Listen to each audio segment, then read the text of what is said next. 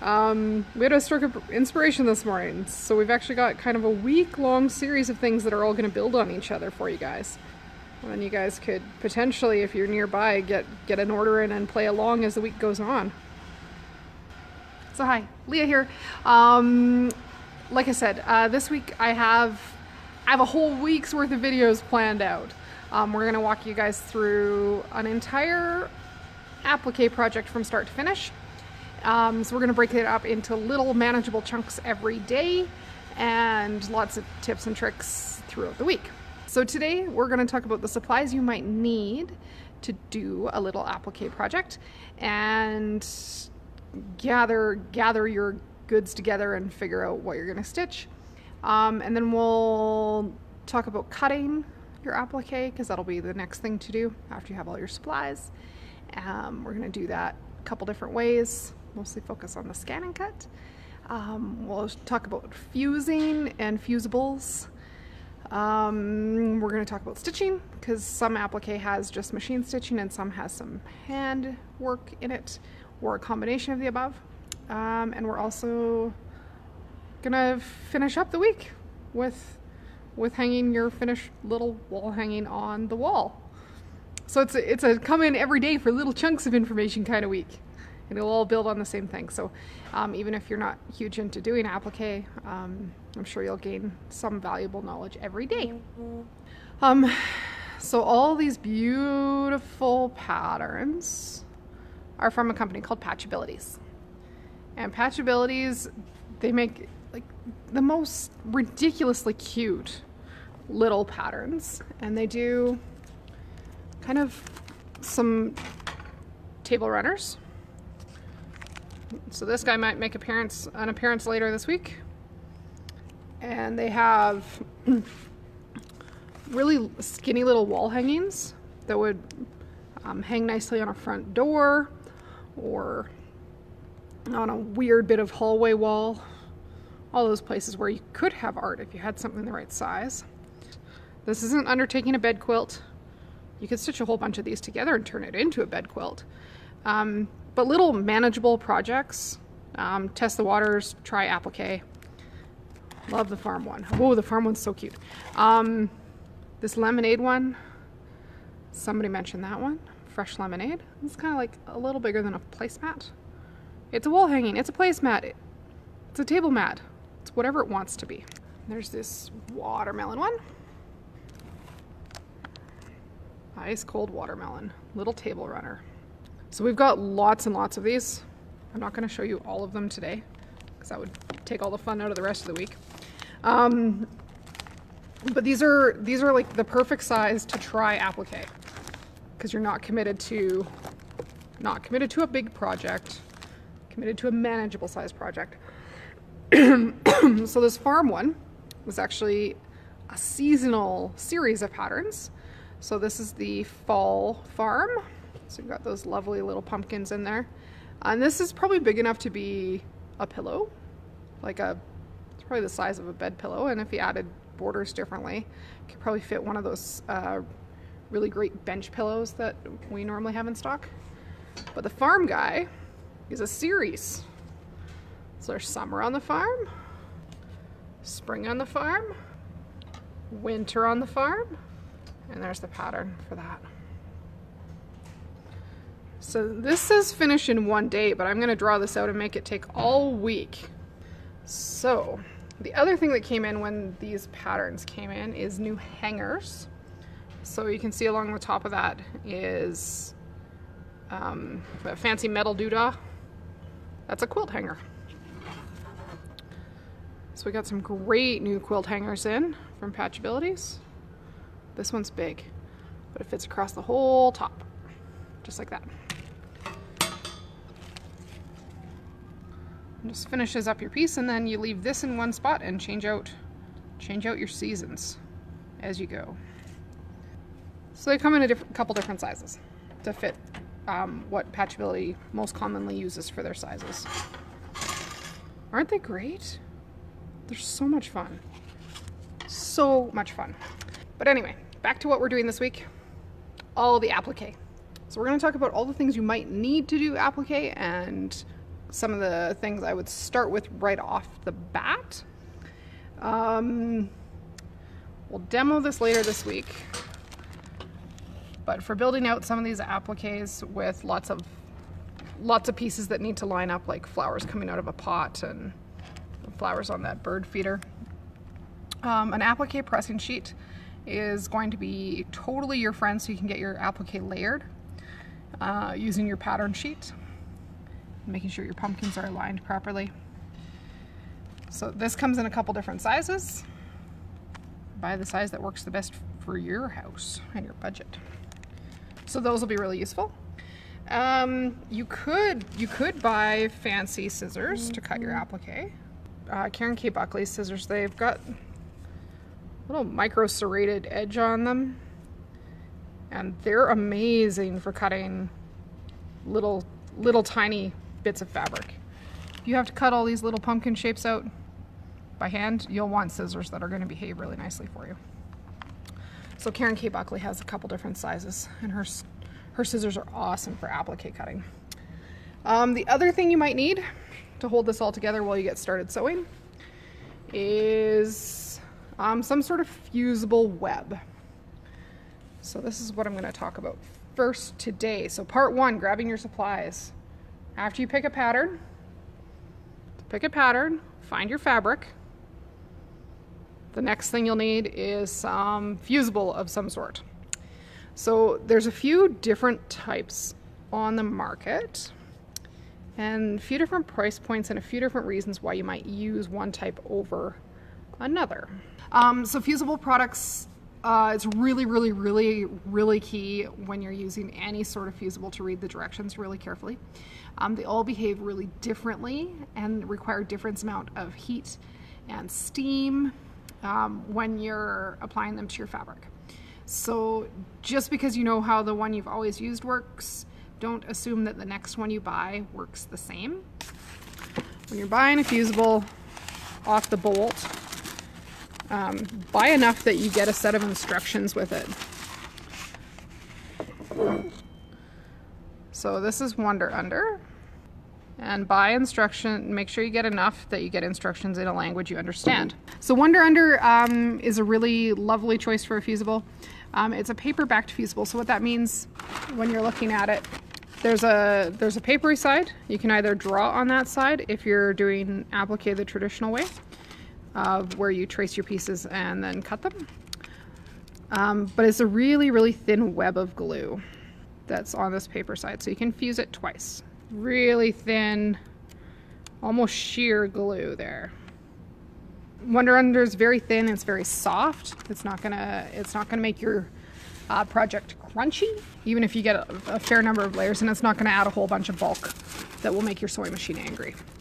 So Wonder Under has kind of a reasonably high melting point. It needs a bit of time with a hot iron. The key information, Wonder Under. Rough side, that's the side with the glue. Put that on the wrong side of the fabric.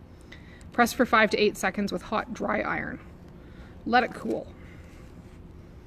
So those are the key things to be watching for when you're reading instructions on your fusible products. So hot dry iron for this one, and it will be your friend. And then the paper backing will come off, and then you'll be able to press it a second time onto your backing in your applique. So Wonder Under is a nice option. The other one we've got Steam a Seam 2. So this is also a paper-backed fusible, but it's actually got two sides of paper. Little bit different here. This stuff is kind of like pressure sensitive, so it's sticky right away. And then it's also fusible. So very different product in how it's manufactured and how it comes off the bolt.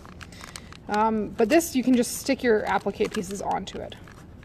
But it's still a thin web of glue there that you can see stuck to my finger between the paper layers. So Steam a Seam 2. You'll need to heat it longer when you're actually fusing it at the end. But it's temporary. It's sticky and you can move pieces around on it. So very, very different application than the Wonder Under. Where the Wonder Under is going to stay stuck to that first piece of fabric, this allows you to do some more stuff like the collage, where you might need to pick a piece up and move it around, but hold it in where you want it in the meantime. And you're allowed to do different things than what your pattern designer suggests, but understand where, reading your applique patterns and understanding where you might need kind of a one solution fusible, like a Wonder Under, or where you want something where you can move things around, more like the Steam a Seam Light 2.